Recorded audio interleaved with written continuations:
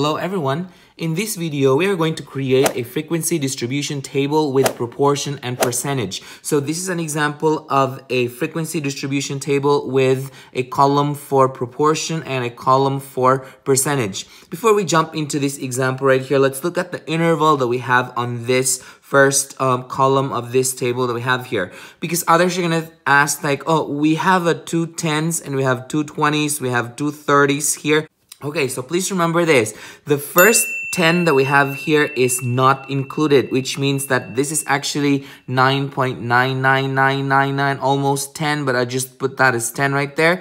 But this one right here, this 10 right here is included. So these numbers that we have here are included. So if I get 10, I am supposed to tally it under 10 to 20. Because again, this one right here, the 10 is not included. So this 20 that we have here is actually 19.99999. And this 30 that we have here is actually 29.9999. So again, these numbers that we have here are not included. These numbers on the left side of the interval are the ones that are included. So let's take this example that we have here. The data below shows the student scores in a math test. So we're going to tally these data we have here. So we start with 7. So 7 is between 0 to 10. So I'm going to put the first tally right there. 13 is between 10 to 20. So I'm going to put another one right there.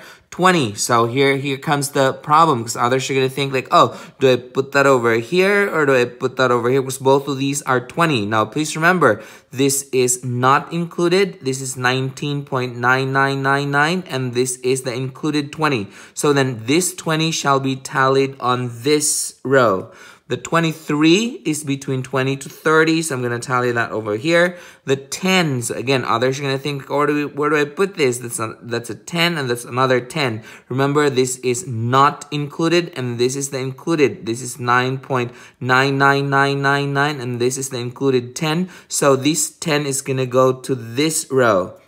38 is between 30 to 40, and then 26 would be between 20 to 30, and then 30 would be this 30 right here. Just a reminder, this is 29.999 because this is not included, and this is the included 30. So this 30 is going to go to this row right here. And so I will tally the rest of these.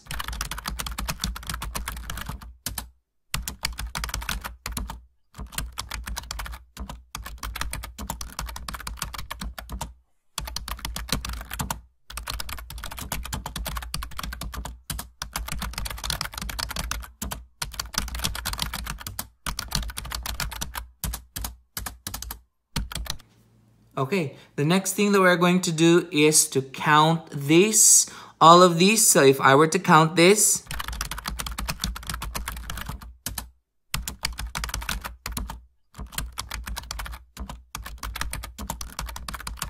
the total for this would be 30, and I need to count each of these interval. This would be 4, this would be 8, this would be 10, this would be 8, and this would be, the total for all of these would be 30. Now, to get into the column for proportion, so this is what we're going to do. So in order that we can get the proportion for this, we are going to have the frequency over the total. So that means this is 4, so I'm just going to show the work here, 4 over 30. Again, whatever the frequency is divided by the total, and so we have 4 divided by 30. So if we do the math on the calculator of 4 over 30, that should give us 0. Let's just have this in 3 decimal places. So that's 133. So it's gonna get the 3 is gonna get repeated. So I'll just round it off to 3 decimal places. Now, others are going to say, do we have to put it in 3 decimal places? No, it depends on the problem. So if you're asked to have 2 decimal places, then you can go ahead and not include the other 3 right there. So if you have 4, just add another 3 there. So it depends on the problem. So, but in this, for the purpose of this video, I'm just going to have 3 decimal places. So we have the next one here is 8. So in order that I can get the proportion for that, that would be 8 divided by the total, which is 30. And so I'm going to use calculator for this, and this would give us 0.2 267. Again, this is rounded off in 3 decimal places, and I will do the rest of them.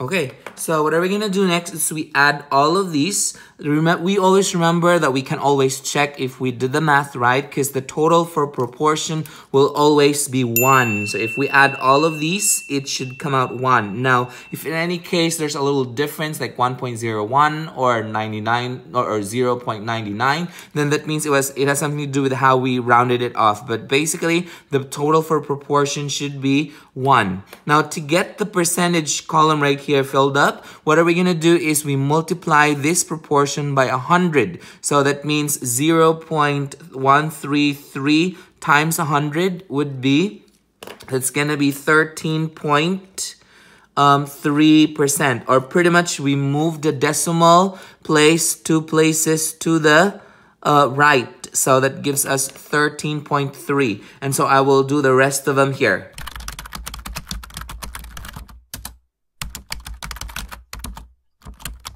Okay, so again, to get the percentage, we're multiplying the proportion by 100. And so if we add all of these together, it should give us 100%. Okay, so again, this is what we call as the frequency distribution table with proportion and percentage. Okay, now let's use this table that we got from the first slide in order that we can answer these questions that we have here. What is the proportion of students who scored 20 to 30? So I go to the interval 20 to 30 and I go to proportion, and that is 0.333 is the proportion. Now others are going to say like, so what does this value mean? This value means that if you go around in this class of students and you ask them, the probability that you can ask a student that scored 20 to 30 is 0.33. Now let's move on to the next one. How many percent of students scored 10 to 20? So 10 to 20, the percentage for that would be 26.7%, or pretty much like 27%. What does this 26.7% or 27% mean? So if you go around and ask this class, you will be able to get 27% of these kids that you ask will have a score of 10 to 20. That's it. If you find this video helpful, hit like and subscribe for more math videos. See ya!